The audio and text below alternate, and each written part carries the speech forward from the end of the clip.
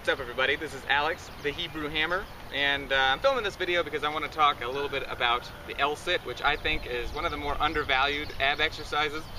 A lot of people just look at it as some sort of a party trick, and if you've ever tried to hold one for 20 seconds or longer, you'll know that's definitely not the case.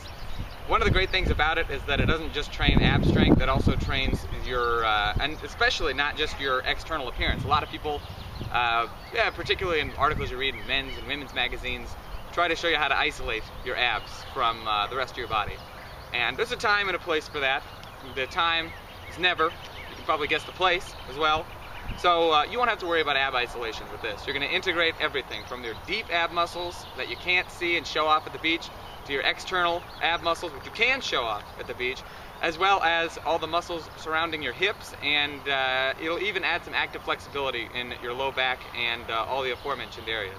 Active flexibility is very important because, as world-renowned kettlebell and strength expert Pavel Tsatsouline points out in his book Relax into Stretch, which if you haven't read you should, active flexibility will do more to help you prevent injuries than just passive flexibility alone. So because the L-sit focuses on all of these things and integrates them all into one move, a lot of back and hip problems can either be prevented or in some cases even fixed just by focusing on it.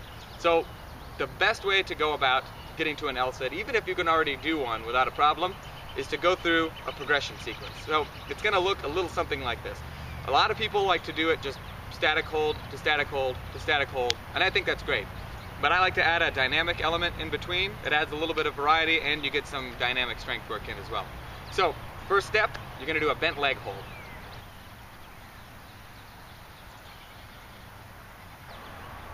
Second step, it's going to be bent leg to straight leg.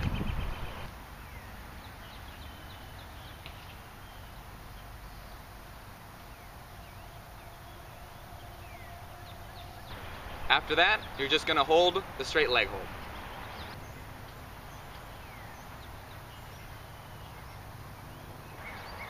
Once you've got that down, you're going to go from straight leg hold to end hold. And end hold is kind of like a more advanced bent leg hold.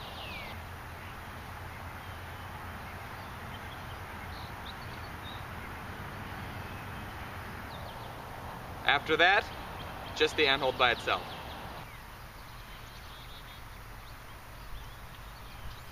Once you've got that down, you're going to kick your legs out into the L-sit and back into the end hold.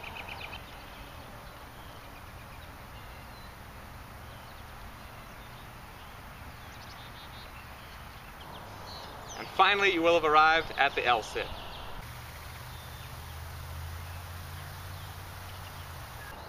And if you feel so inclined, you can take the movement to the next level and do the advanced L-sit. To work into that, you're going to pump your hips forward and backward in the L-sit.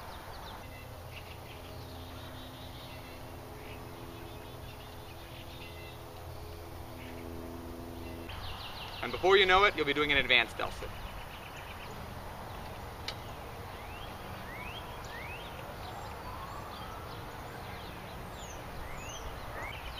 This is going to require a lot more tricep and upper back strength, so take your time to work on those things as well in addition to that move. So there you have it, the L-sit tutorial. Give those a shot. Don't just shrug them off anymore as a party trick or whatever. Spend a good amount of time using those and you'll probably find that not only will your midsection strength go up, your back will probably feel better, your hips will feel stronger, and it might even make you a better person. I don't know. So check out my article on L-sit tutorial on the Progressive Calisthenics blog. And be sure to like and subscribe if you enjoyed this video. Share it with your friends. And up next is going to be the L-sit variation video and the V-sit tutorial. See you next time.